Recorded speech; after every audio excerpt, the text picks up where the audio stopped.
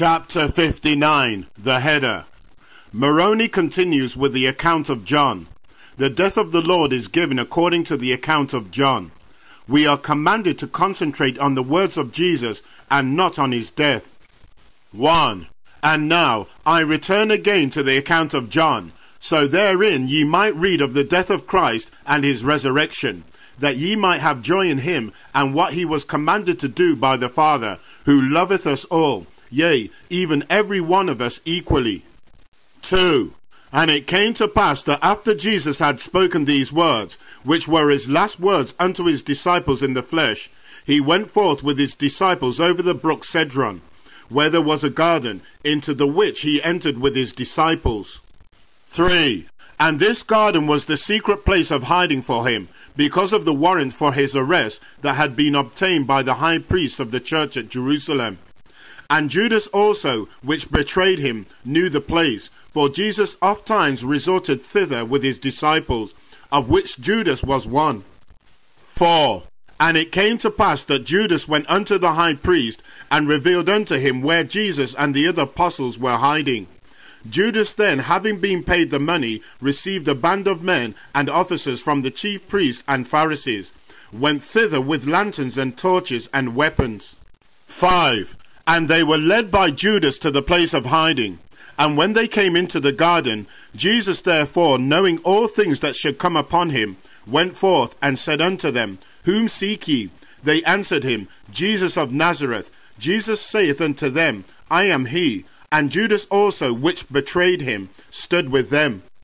6. And as soon then as he had said unto them, I am he, the apostles went backward, and fell to the ground, taking with them by force Jesus also to the ground, that he might not be discovered among them. 7. But Jesus stood upon his feet, and said again unto them, Whom seek ye? And they said, Jesus of Nazareth. Jesus answered, I have told you that I am he. If therefore you seek me, let these go their way. 8. And this he said, that the same might be fulfilled which he spake, saying, Of them which thou gavest me have I lost none. 9.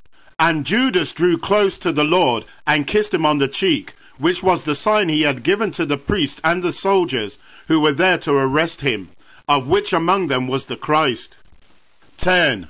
And as they came forth to take him, Simon Peter, having a sword, drew it, and smote the servant of the high priest, and cut off his right ear.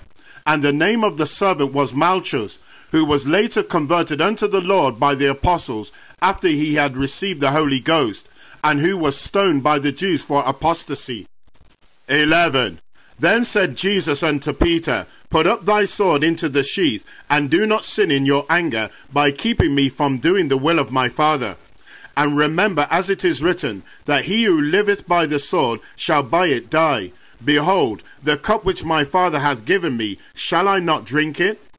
12. Then the band and the captain and officers of the Jews took Jesus and bound him, and led him away to Annas first, for he was father-in-law to Caiaphas, who was the high priest that same year.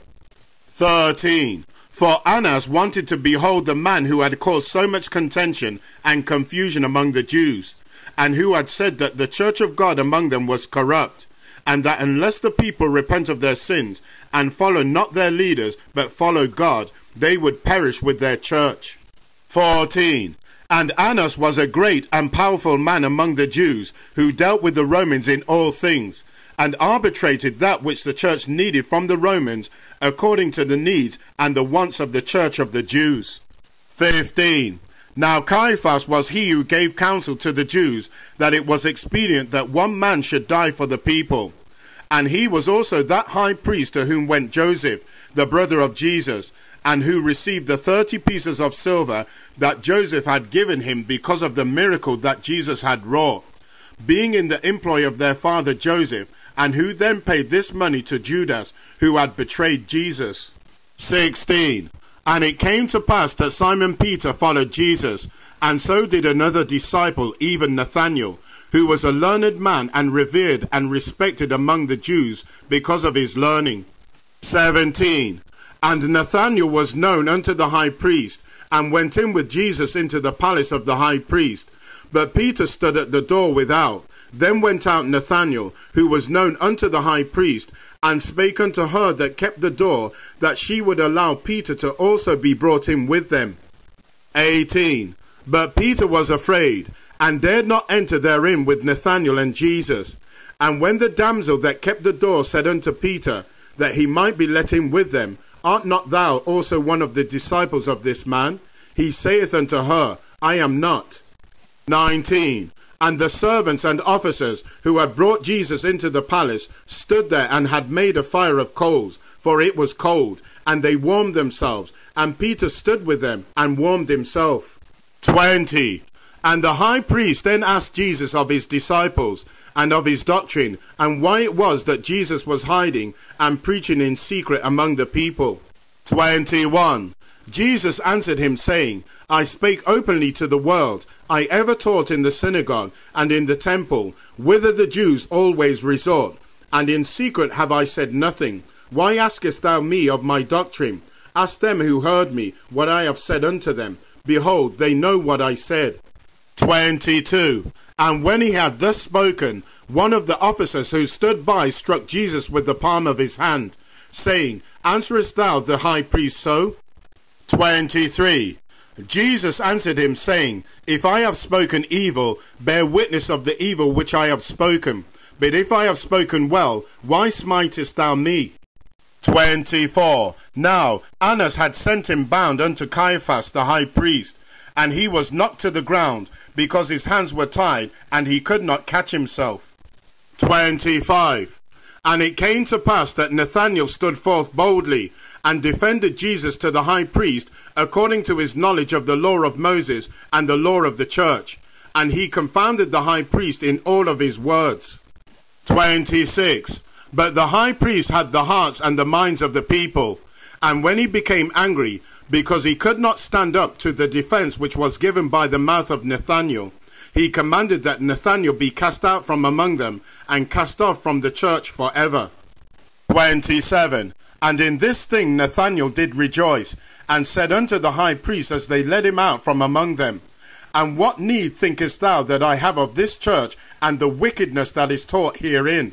I need not the church or its leaders to assure me my salvation. For God hath sent his Son, and he is my friend, and in his words I have found my salvation. 28. And Simon Peter stood, and warmed himself with the officers and the servants without. They said therefore unto him, Art not thou also one of his disciples? But Peter denied it, and said, I am not. But one of the servants of the high priest, being his kinsman, whose ear Peter cut off, saith, Did not I see thee in the garden with him? 29. Peter then denied again, and immediately the cock crew. And Peter remembered the words of the Lord concerning his own betrayal, even thrice before the crow of the cock. And Peter ran from among them, and tore off his clothes, and wept exceedingly, because he had betrayed his friend and Lord. 30. Then led they Jesus from Caiaphas unto the hall of judgment of the Romans. And it was early during the time of the Passover. And they themselves went not into the judgment hall, lest they should be defiled, so that they might eat the Passover in righteousness according to their traditions. 31. Pilate then came out of the judgment hall unto them, and said, What accusation bring ye against this man? They answered and said unto him, If he were not a malefactor, we would not have delivered him up unto thee. 32. Then said Pilate unto them, Take ye him, and judge him according to your law. For Pilate wanted nothing to do with Jesus, having been forewarned by his wife in a dream that he should have nothing to do with him, because he was a righteous man. 33. But the Jews therefore said unto him, It is not lawful for us to put any man to death, for death is what the Jews sought for Jesus, that the saying of Jesus might be fulfilled, which he spake, signifying what death he should die, saying, Behold, by the hands of my friends shall I be betrayed, and by the wicked delivered into judgment, and by the hand of a stranger shall I be slain. 34. Then Pilate entered into the judgment hall again, and called Jesus, and said unto him, Art thou the King of the Jews? 35. Jesus answered him, saying, Sayest thou this thing of thyself, or did others tell it thee of me? 36. Pilate answered, saying, Am I a Jew? Thine own nation and the chief priests have delivered thee unto me. What hast thou done? 37. Jesus answered him, saying, My kingdom is not of this world, but is the kingdom of my Father. Behold, if my kingdom were of this world, then would my servants fight with the sword, that I should not be delivered to the Jews. For this is how the kings of the earth defend their kingdoms. But now is my kingdom not from hence, but from heaven, which is where my Father dwelleth. 38. Pilate therefore said unto him, Art thou a king then? Jesus answered, saying, Thou sayest that I am a king, because thou hast heard these things from the Jews. And thou sayest that thou art not a Jew. Therefore how can I be a king unto thee?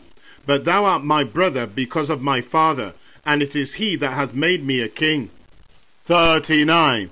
But to this end was I born, and for this cause came I into the world, that I should bear witness unto the truth, which I have received from my Father. Every one that is of the Father heareth my voice, and findeth truth. 40. Pilate saith unto him, What is truth? And when he had said this, he went out again unto the Jews, and saith unto them, I find in him no fault at all. But ye have a custom, that I should release unto you one at the Passover. 41.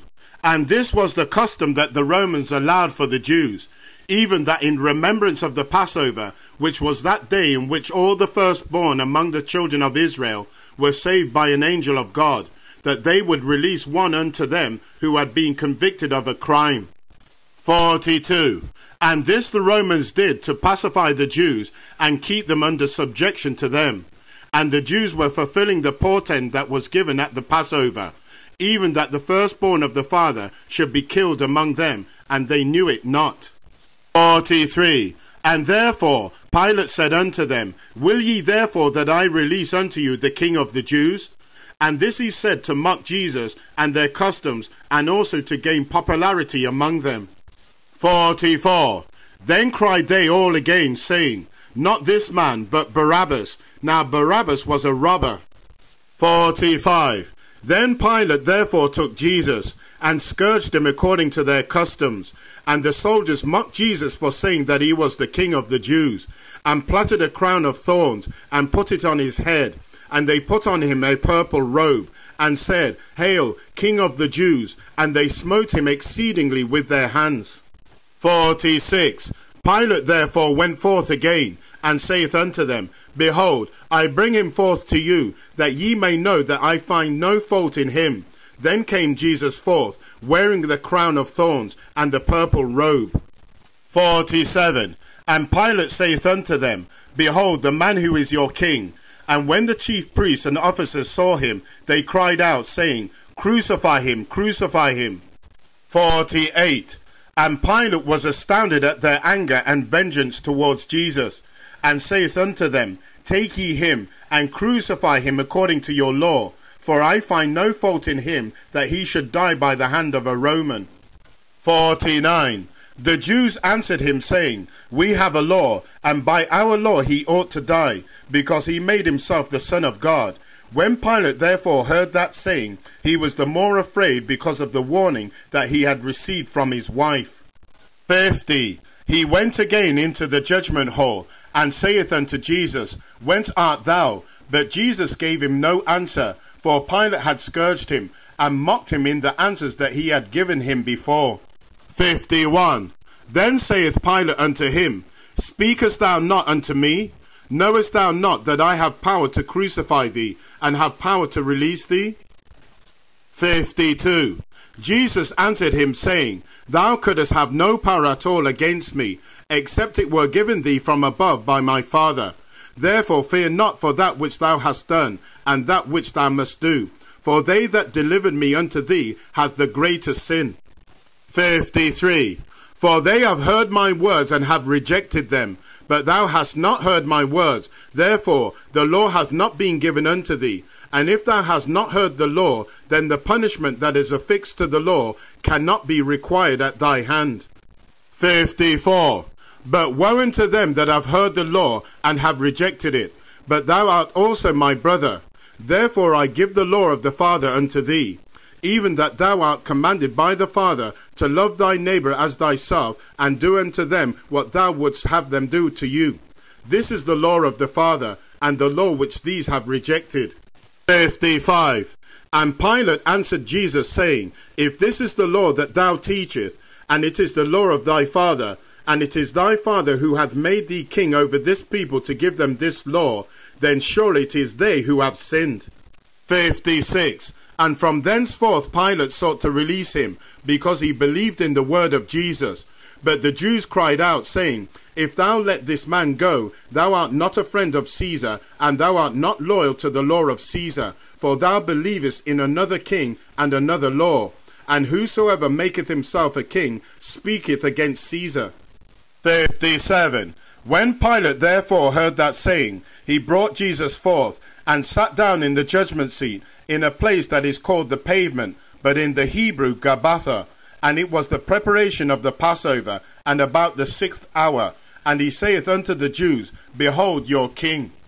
58. Behold, this man doth not teach the law of Caesar, but he teacheth a law by which ye should abide, and ye shall have peace among you.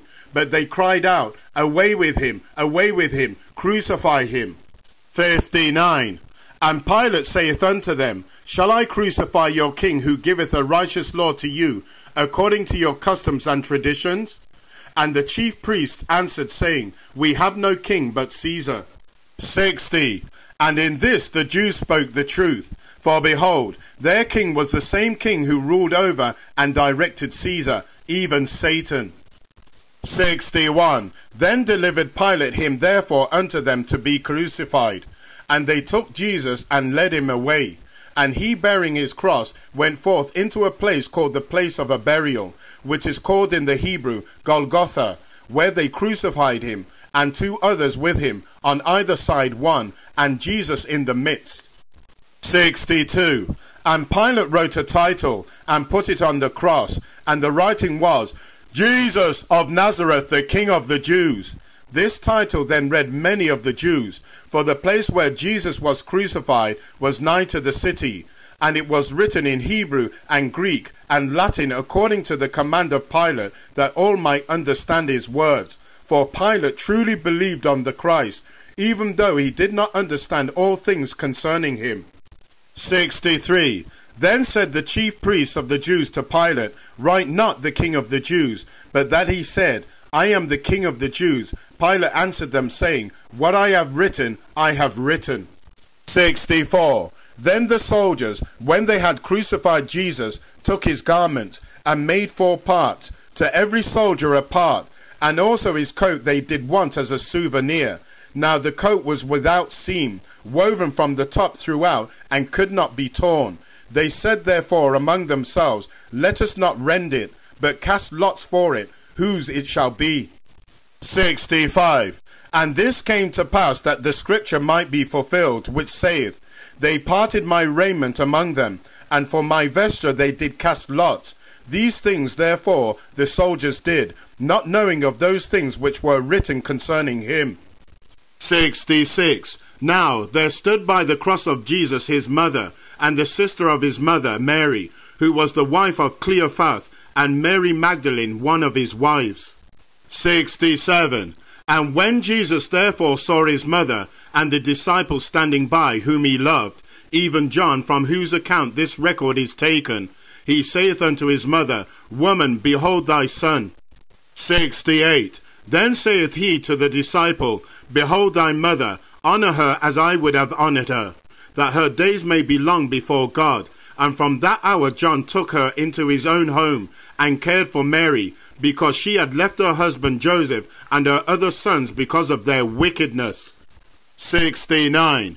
After this, Jesus, knowing that all things were now accomplished, that the scripture might be fulfilled, saith, I thirst. Now there was set a vessel full of vinegar, and they filled a sponge with vinegar, and put it upon a hyssop branch, and put it to his mouth. 70.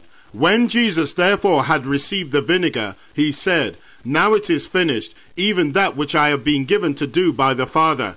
And I have given unto the world of the cup that the Father hath given unto them through me. even a cup of pure water that shall quench their thirst forever. 71. But I have received from them a cup of vile water, from which I receive no relief from my thirst. 72. And when the centurion heard these words, he took his spear and pierced the side of Jesus, that he might no more speak such things. 73. And in his agony the Lord cried out in pain, My Father, why hast thou forsaken me in the greatest hour of my need? And after he had bowed his head for a short time in prayer, he raised his head for the last time in the flesh, and smiled upon his beloved wife Mary, and said, It is done. Now go I unto the Father. And with these words came his last breath, and he bowed his head, and gave up the ghost. 74. And now, I, Moroni, have read the account of the brother of Jared concerning the death of the Lord, and many of the other things that occurred concerning those things that led up to his death, and those things that transpired at the time he gave up the flesh, and entered again into the spirit world. 75. But of his death the Lord hath commanded me to write little. For he knoweth that those of the latter days worship him because of his death, and not because of those things that he taught to the people. 76. And the Lord would that ye should understand that his death meaneth nothing, except that the world had rejected him, and killed him for that which he taught. 77.